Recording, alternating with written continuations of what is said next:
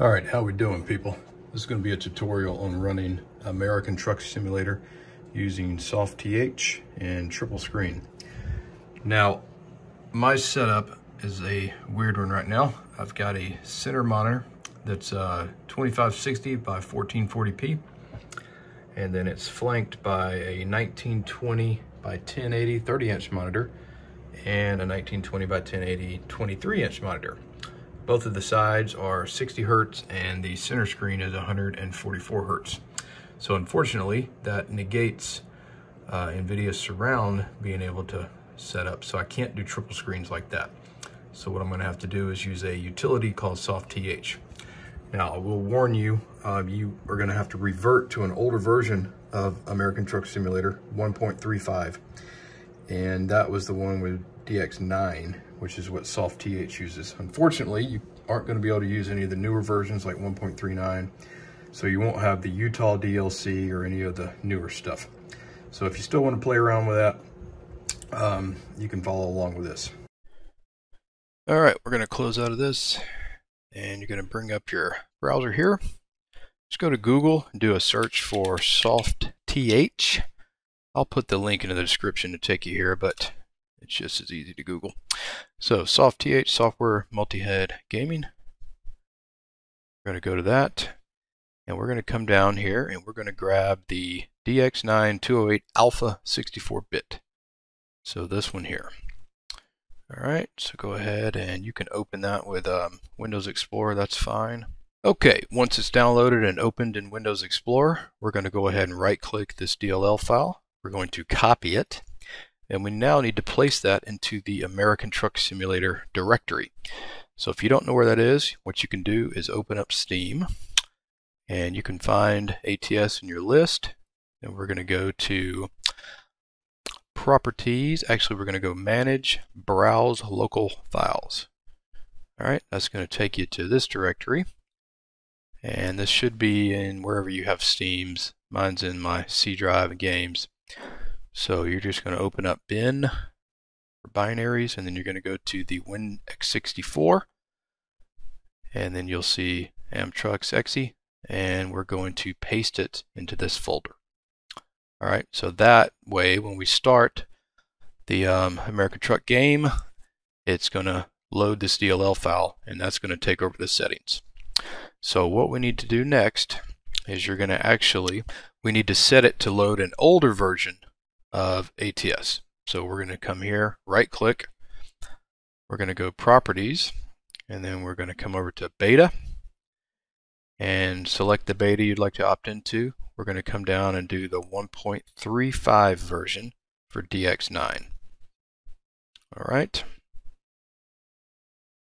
click X on that. Now it's going to start updating, and it's going to need to do about a 3 gig update. So I'll pause the recording real quick while that finishes. Okay, just finished the update. So next step is we're going to go into our Documents folder, and then you'll open the American Truck Simulator folder. By default, it's placed in Documents. We're going to find the config file, and you may have to right-click this and open with Notepad, or Notepad Plus is fine. But anyway, open this up, and what we're looking for is the multi-mon mode section. You can also do a Control F if you don't see it. We're going to set that to 4 if it's not already that way in your system. So multi-mon mode 4. Save that, close out of it. Also, if you have a multi-mon config file, go ahead and delete that. We're going to let it generate us a new one once it starts here. Okay, so let's go back to Steam and let's click play. This time you're going to get an option to launch with DirectX 9. So click that and hit play again. And then we're going to get a message that says this was the first time the SoftTH was found. So do you want to create a default configuration? Yes, we do. All right, and it created that. And this is our current version here, 6400 by 1440. So what that does is it takes all my displays and adds them together automatically for me. So I don't have to worry about that. So we can go ahead and go into the game here.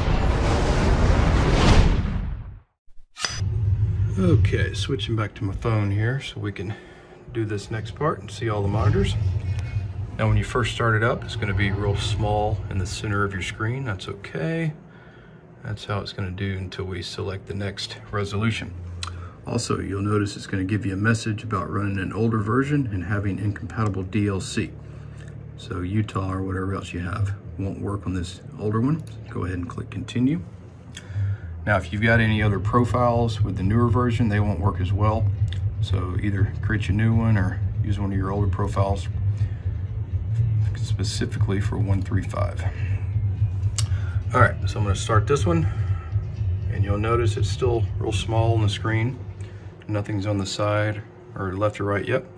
But if you look in here, you can see where the 3 different monitors are kind of all on the main screen, because you see this little line of where it's that's going to be the border of your monitors. Okay, so we've got to go in now and set the custom resolution. It's real small here until you get it fixed, but we're going to go to options.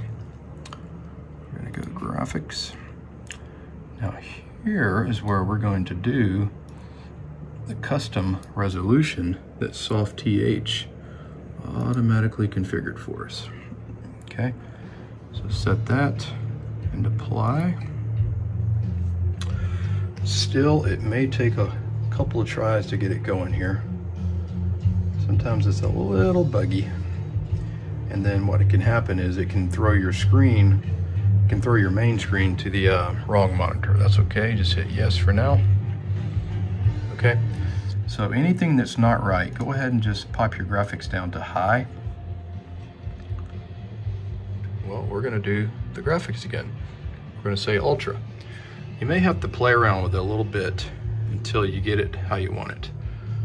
So then we're gonna say, okay. Now we're looking at black screens on the side and a console in the middle. So we can close out of this and we can go back and drive. One thing you'll notice, the mouse is a little bit harder to move. That's okay, it's just got more pixels to cover. Okay, so now that we're in driving mode, now you'll see we've got everything on all 3 monitors. Okay, so that is how you configure American Truck Simulator with SoftTH if you've got monitors with different resolutions, different hertz, different size, whatever. So if you have any questions, put them in the comments and I'll see if I can help you out. This is kind of a tricky process, as you saw when I was applying the graphics settings. Sometimes you just kind of have to close out of the game, go back in, configure the graphics, go to ultra, go to high, just play around with it till you get it set like it's supposed to be. And hopefully they'll come out with a better way to do trip screens, but this will work as an interim workaround. Thanks for watching. Happy gaming.